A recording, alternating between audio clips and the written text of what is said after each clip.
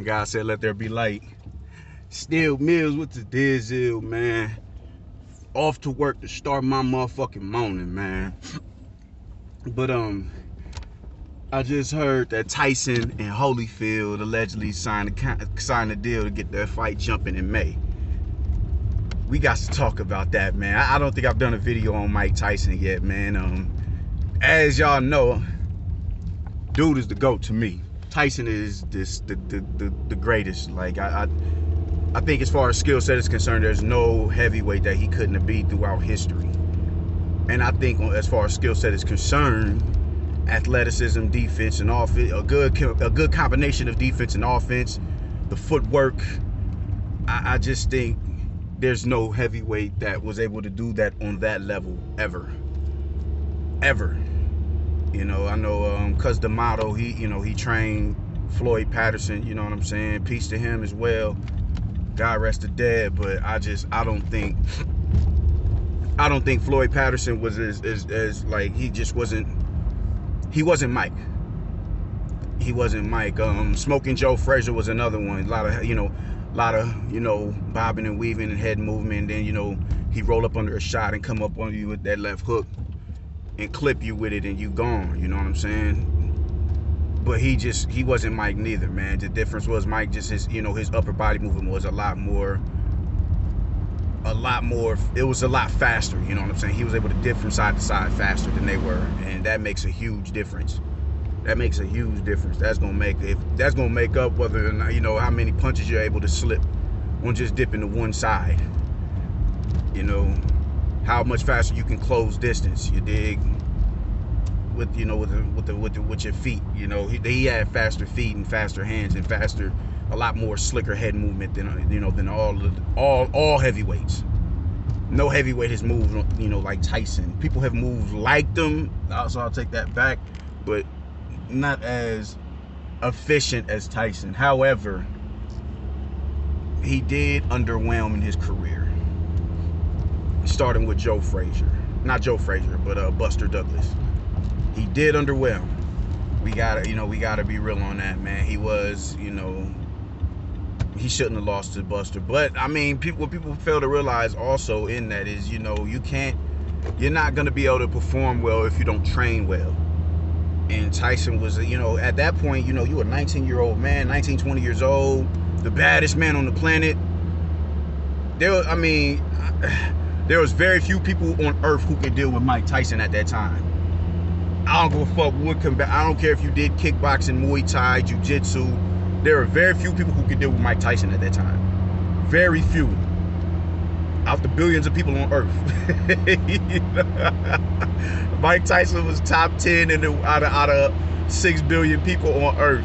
And even that's argumentative, You can say he top 5.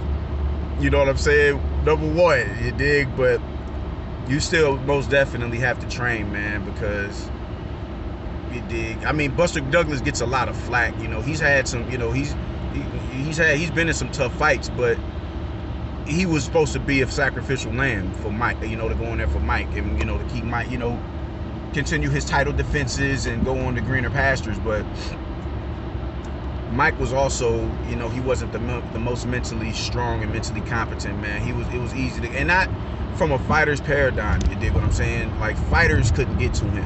A lot of people say he's weak-minded, like, oh, Ali would have gotten his head, and didn't. No, he wouldn't have. What got to Mike more so it was the glitz and the glamour and the women. Ali had the wrong reproductive organ to be able to, seep inside the mental of a Mike Tyson. Women was his weakness. Glitz and glamour was his weakness. Now, granted, given his come up, him coming up in Brownsville and all that, him getting beat up, just his mother giving, just a really traumatic experience. Now, granted, there's plenty of people who have had those experiences growing up, and they grew up to be, stand-up men and women.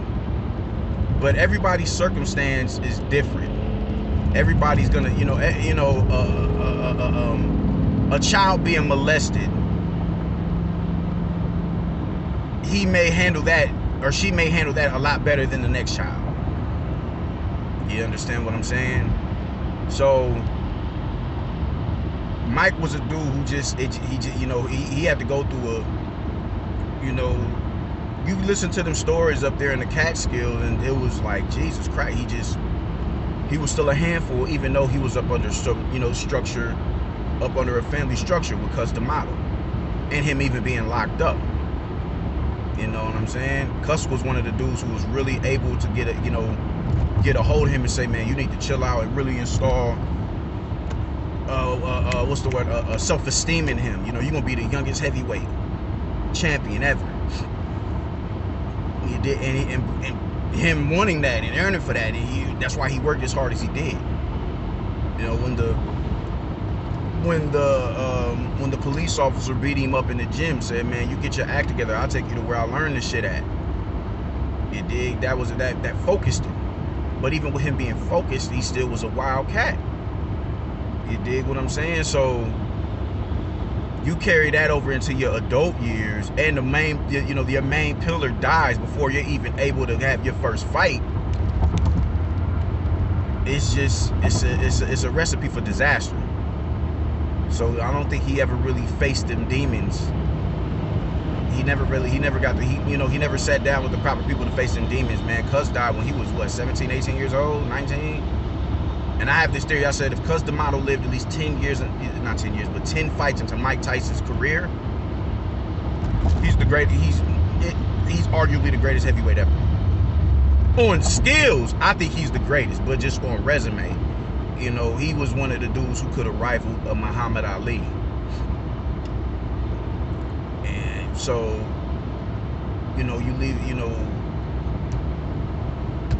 you're focused enough to where, all right, let me fulfill Cus D'Amato's dream. If he's not going to be here with me in the physical, the least I can do is become the youngest heavyweight champion. And once you do that, you somewhat begin to unravel. And with man, did he unravel, man. Chaotic and fucking turbulent marriages and all that, and just partying and I don't need to train. He said, I remember watching some of him, he was like, I'm 19 years old, I'm in the bar, and it's 20, dudes in their 20s and 30s, and he barking on them. You want to step outside? He's 19. Imagine the power of that, man. You ain't even got your grown man strength yet. You know what I'm saying?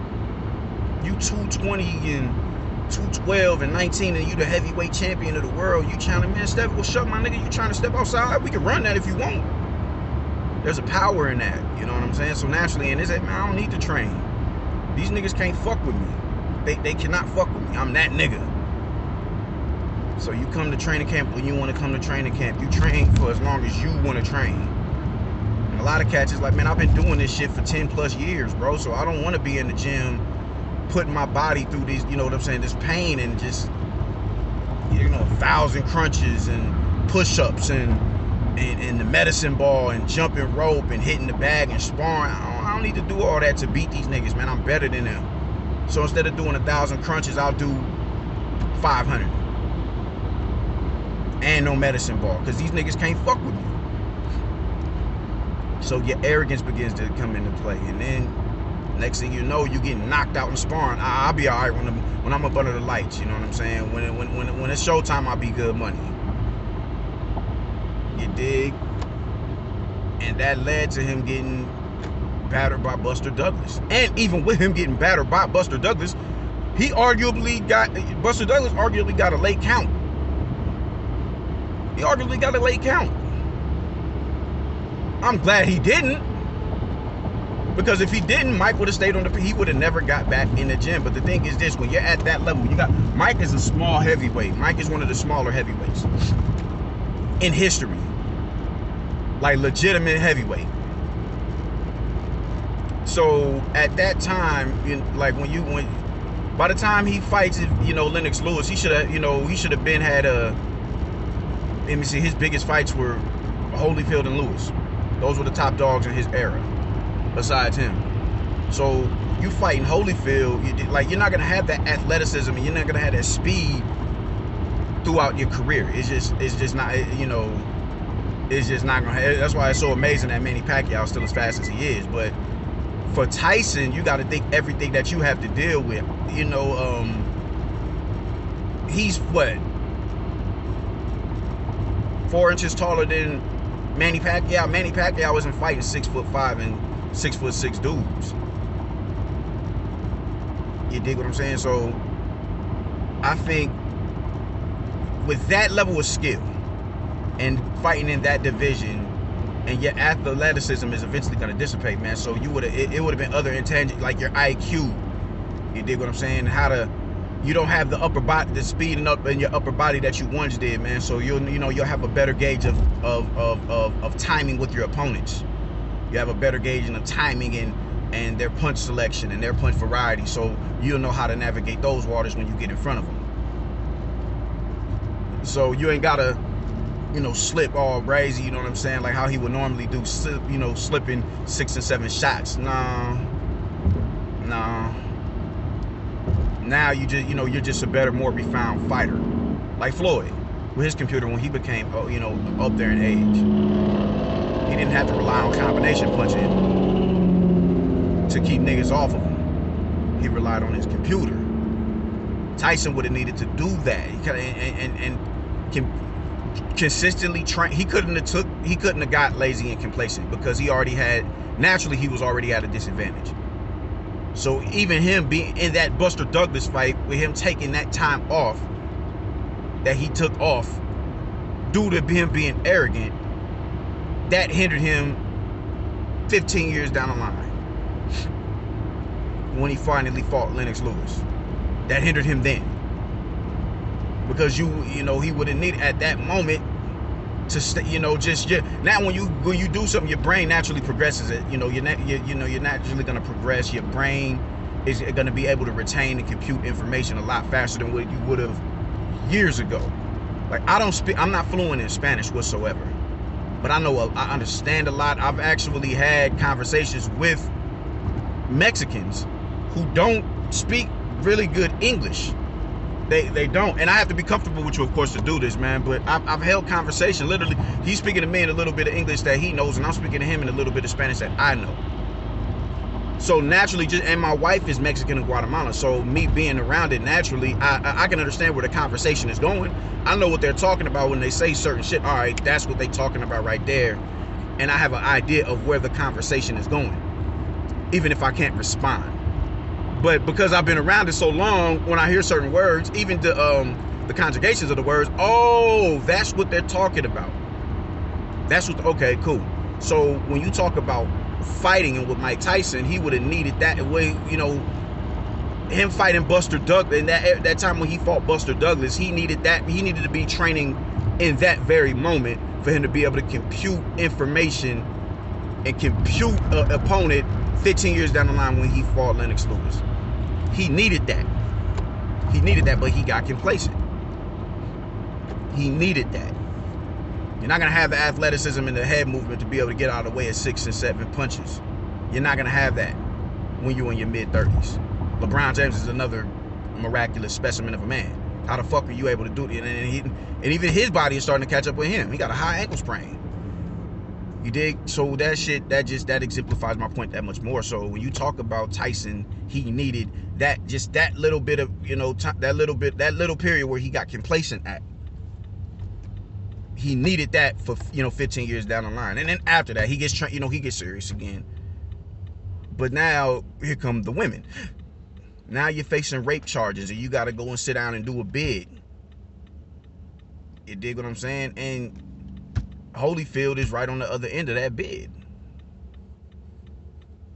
So it was just entirely too much time spent away from training and away from the ring for you to be able to deal with the Evander Holyfield. Now, Evander Holyfield, they fought, I forget, Pinklin Thompson or Thomas. They had a lot of common opponents, and Tyson was just blowing through them opponents. And Holyfield wasn't. You dig? But it's really weird, man, because some people play up to their competition and down to their competition. And with Holyfield, I think Holyfield was active enough to where, all right, cool, I'll squeak out a victory on these fights. But when I see Tyson, I'm on his ass. It's weird, the human body is weird like that, man. Some shit is just unexplainable, man. But he was around enough to where he could still keep his tools sharp, and so when he went and he seen Mike, he was able to put his all into that with no time off, and he had success. Tyson needed all those fights or whatever, all this training, all the sparring, everything that he was missing through the prison stints and due to him just being arrogant and dealing with these women who's just throwing themselves at him, and he can't deal with. I'm not used to this type of lifestyle. I'm not used to women throwing themselves at me. So man, that's a hell of a drug. Women throwing themselves at you, that's a hell of a drug. I understand why men cheat. I don't have that problem. They don't throw themselves at me. They never have. And I'm cool with that. But I've seen brothers, I got homies who's like, yo, man, shorty throwing it. It's a drug, bro. It really is. And when you're dealing with a mentally kind of tarnished man, that's the effects you're gonna, is gonna have. Oh man, yo, I'm finna go slide this broad right here. The minute the chick get the batting their eyes at you and lowering they pitch to you, you talking about giving them your last name, all that extra shit, with the Robin Givens and everything. So he was like, bro, hey. Then that marriage turned turbulent, and Mike's life was just a mess. And then the Nation of Islam coming in and Don King and forcing him to fire Kevin Rooney. When Kevin Rooney got fired, it was over. It was 100% over. It was 100% over because it was nobody that he came up with to keep him somewhat rooted. Teddy Atlas left when he was 15, 16 years old. Kevin Rooney stayed around, and Kevin Rooney got him into the place that he ended up being, as far as being the youngest heavyweight champion ever. They forced him to clip Kevin Rooney. You got to get rid of him. And these are supposed to be the brother, upstanding brothers with the Nation of Islam. And Don King, we already know what time it is with him. So it was a wrap for him after that. That man was going on fumes. So, I do think Tyson underwhelmed in his career. But if you're not going to highlight everything that led up to him underwhelming, then I think you're being disingenuous as far as Tyson is concerned. Because people hate when I think Tyson stops Ali. They hate when I say that because of who Tyson beat and how he beat them. Not Tyson, but Ali. Ali wasn't never, 5 years, 2 to 5 years or so. I forget how long they suspended his boxing license, but you don't think he was still in the gym training? And that speaks to the greatness of him. You dig what I'm saying? But Tyson is, we can't forget. You can't ignore that. You can't ignore that.